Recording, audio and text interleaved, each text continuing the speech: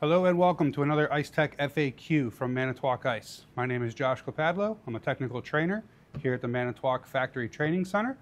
Today we're going to be taking a look at a Countertop Nugget and water dispenser that has water leaking from the ice chute. We get this call once in a while in tech support, and sometimes guys don't know where to start when it comes to diagnosing this call, so we figured we would make this little video to help you guys out.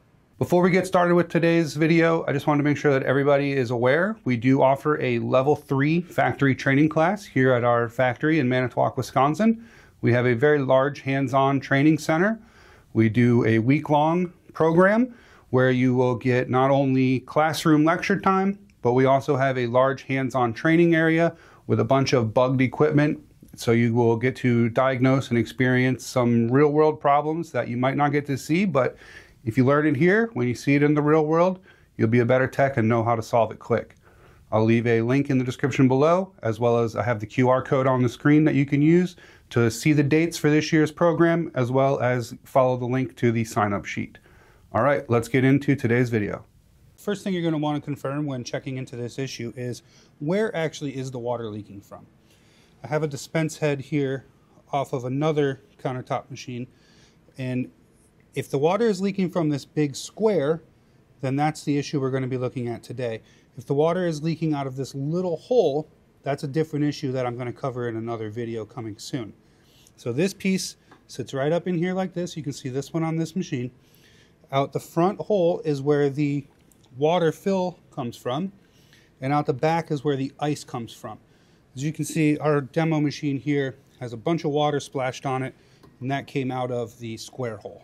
Now that we've confirmed we're on the same page as to where our water is leaking from, first thing you're going to do is remove this right-hand panel. We have a full video going over how to remove all the panels off of this machine, so I'm not going to go into that today. I'll leave a link below. As you can see here, I've taken off the right side cover, and we can now take a look at the drain hose that comes out from the bottom of the bin.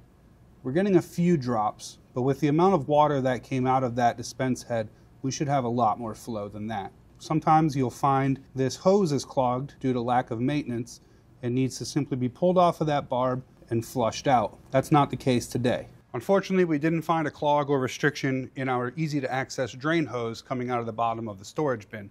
At this point, we're now going to have to completely disassemble the bin and gain access to the fitting from the inside.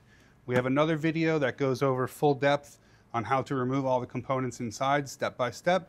I'll leave a link to that below. I disassembled everything out of the bin, and I found we had a restriction at the drain outlet. I've cleared the drain outlet, the water drained.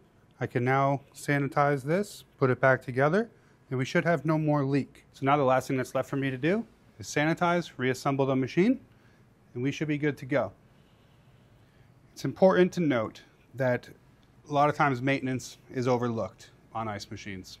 And in that ring down inside of there, you will potentially get some growth that will block that drain. That's usually what happens in tech support when we get phone calls, people complaining about water leaking out of the front like that, is it's just lack of maintenance. From all of us here at Manitowoc Ice, we appreciate you tuning in to our Ice Tech FAQ today.